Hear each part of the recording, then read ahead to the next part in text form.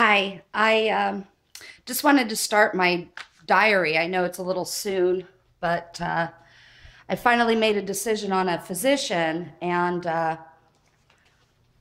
ridicule has started already. I'm very proud of myself, proud that I've made this decision to better myself, move forward, do good things. And so, in an attempt to make sure that I was being supportive by a physician that I cared about. When you have a physician, it's a personal journey, it's a personal choice. And you share things with this person that you wouldn't tell anybody. And I even quit smoking 4 years ago with his help. Thought a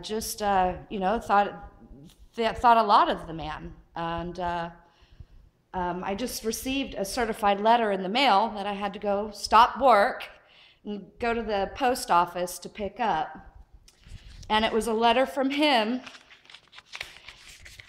stating, because I went to him and I told him of my plan to have the surgery, and he asked me to visit an American doctor first to see if they'll work with me. I had set aside $10,000 to have the surgery, or at least that was my budget.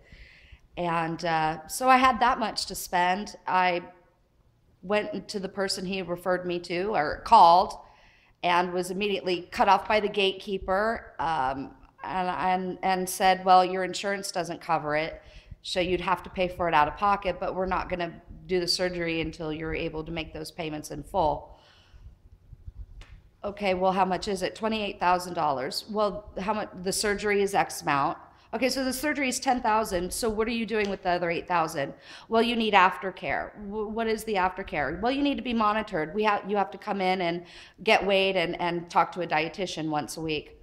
No, I don't. I have a computer. I've got a scale, and I'm too busy for that. I don't want to see you people every week. Anyway, I received this lovely letter that I had to go pick up.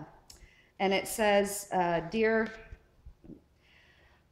Miss McCauley, I appreciate the confidence you have accorded me at my practice to provide you with primary medical care. However, I am unable to provide any further medical care to you. I will provide emergency care only for the next 30 days while you make a transition to another physician. Upon notification to this office and receipt of signed medical records release, I will be glad to forward a copy of your medical records to the physician of your choice. Dr. Jesse Casimiro, MD. He's located in Ormond Beach, Florida.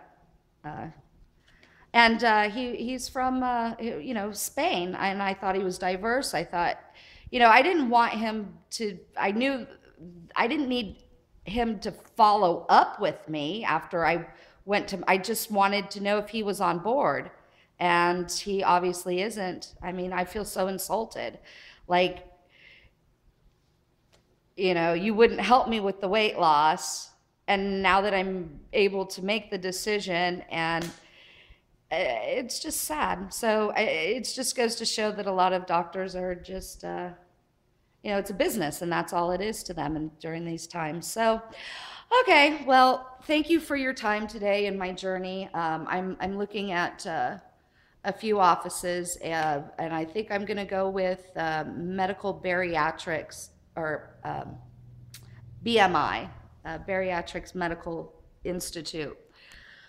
Something like that. Anyway, the